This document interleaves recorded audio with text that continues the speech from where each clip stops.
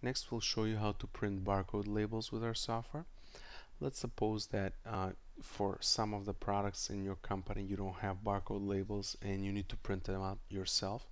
So you can print barcode labels with our software by going to Inventory, Edit Inventory, and pulling up one of those items. Let's say it's our KitKat bar that we added in one of the previous video tutorials. As soon as you pull up the product on the screen like this, the button that will show up in addition will be Print Labels. I'm going to go ahead and click that one. Now in this Print Labels screen, if you don't see a barcode like this on your screen, that will mean that your PC is not capable of generating barcodes yet, because you don't have the barcode font installed on your PC. And in that case, what you want to do is you want to go to this Online Help tab in here in our software, or directly on our website, clicking the Support tab will take you to the same exact place, which is, I'm going to click it right now, and that place is the support page of our website. And here it is. And I'm going to click on the Free Support tab to get into the Free Support section, then click on the Knowledge Base. Now once in the Knowledge Base, you want to go to the FAQ, Frequently Asked Questions. Click on that tab, and the article you want to read is this one, called How to Generate Barcodes with My PC.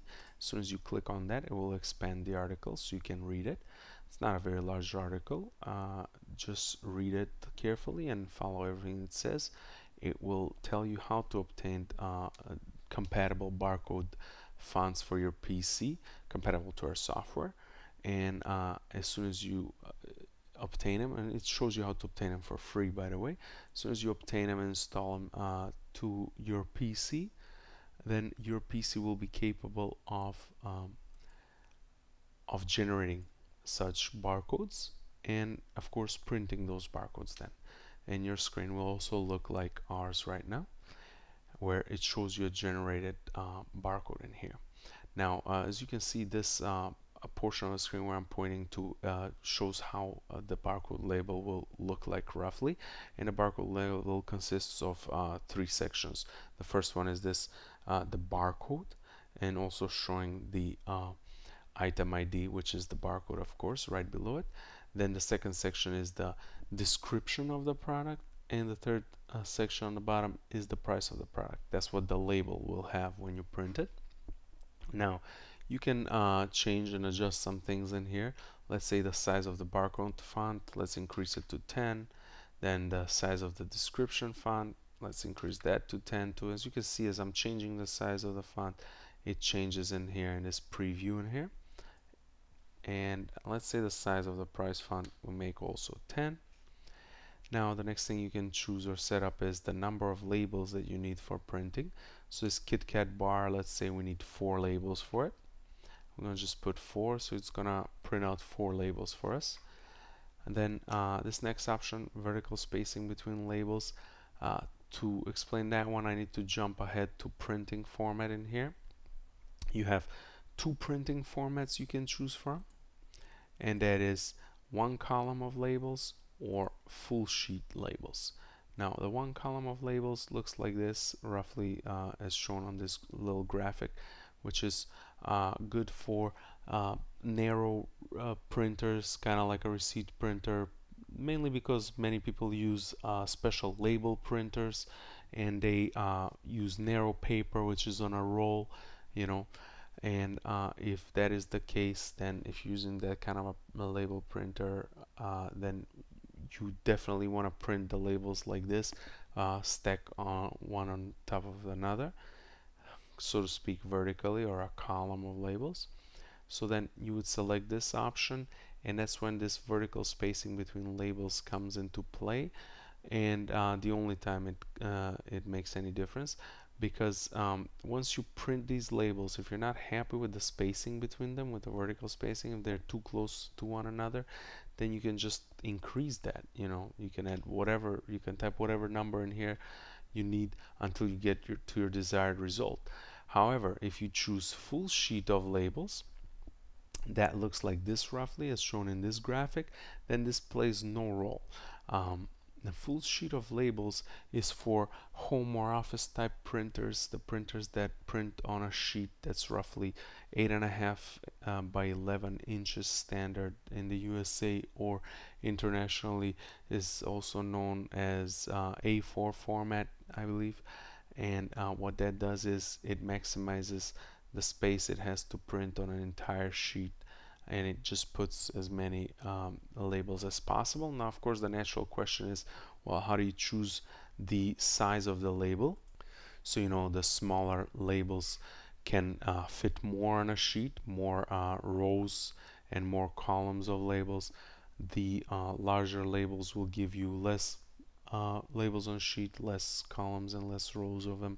And then where and how do you adjust, you know, the exact size of the label, the vertical spacing between them, the horizontal spacing between them, margins on the side of the page, all of that, to take all of that hard work and guesswork from you and to make it perfect from the first time. We employ the what Microsoft Word uses for these kind of scenarios and for printing labels, which is the standards, international standards for labels. And that is this option right here. As soon as you select full sheet, it pops up in here. By default, Avery 5160 standard is chosen, but you can choose between hundreds of labels in here, label standards. We have the Posted brand, the 3M brand, then scrolling down you'll see the Avery brand. That's the Avery is the most standards they have, the most choices. Then you have the Dymo brand, the Office Depot, and Staples brand. So there's definitely hundreds to choose from. We'll just stick to Avery 5160 for this example. It's one of the most commonly used. That's why we make it default in here, but you can choose whatever you want. Now, under the full sheet or the one column of labels, you can have a situation where, like, if you go to the store and you buy your sheets of labels or paper with labels, you may have on that sheet you may have used the first two, let's say, from a previous printing job, right? And that's where you ended. So now you don't want to throw away the whole sheet, you want to keep on using it, so you want to start printing at the third position. So if you need to start printing at the third position for your print job and not necessarily at the first, then you use this option that says already used sheet, start at position 3 in this case instead of 1. So it's going to start printing right there at position 3. So now if I go ahead and I hit print labels, what this setting is going to do for the full sheet is going to print the Avery 5160, and it's going to adjust using the Microsoft Word format. It's going to adjust everything perfectly and lay everything perfectly down in Microsoft Word. So to use these standards and these full sheets, you need Microsoft Word, and our software just exports this, or does a mail merge, also known when a program merges something to another program. It does a merge into Word, and it's going to put everything perfectly for you, take out all the work and all the guesswork for you. So as soon as I hit print labels, that will export it to Microsoft Word, and all you have to do is click print in there to print your labels. But let's take it a step further. Well, before we do that, I just want to mention that if you were to choose the simpler method, which is one column of labels for those vertical sheets, narrow sheets, then it just takes it right to the printer. There's not much work and not much guesswork in there. But these standards in here, these Microsoft Word use standards, require Microsoft Word, and it will export it to Microsoft Word, and then you hit print over there. Now, let's take it a step further and complicate it even more. Let's say you didn't only need to print the Kit Kat candy bar labels.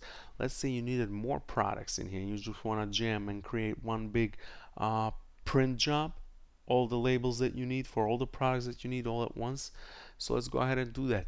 I'm going to select this option here, add multiple products or items to this print job. So as soon as you select that, it expands your window by a little bit. It adds this addition to it in here, which is basically a list of labels to be printed. So now you need to designate a list, and this list is empty now, so it nullified, our Kit Kat, 4 of them, right? We selected 4 labels to be printed of the Kit Kat bar. Now since we selected this option, we need to populate this table as a printing job, so we need to add the Kit Kat in there too. So I'm gonna go ahead and select the Kit Kat from the item IDs, and I'm gonna say we need 4 again of that, right?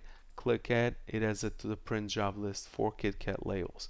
Let's say we'll do another one just to show you how this works. 7-Up, our 7-Up bottles, let's say we need 3 of those, 3 labels of those, and you can keep on adding whatever you need. So when you're done and satisfied with your list of your print job, now if you hit print labels, it's going to do exactly what I told you before, because we selected a full sheet Avery 5160 standard, which is used in Microsoft Word.